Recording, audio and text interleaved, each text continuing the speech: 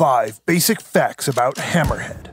Hammerhead's real name is Joseph Lorenzini, and he operates out of New York City. Hammerhead's abilities include durability due to a skull implant that replaced the top of his head. This makes him nearly impervious to head injuries.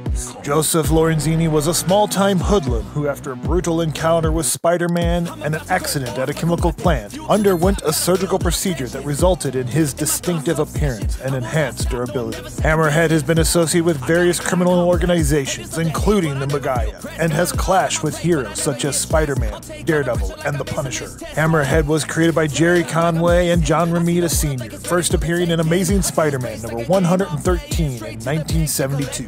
And now you know.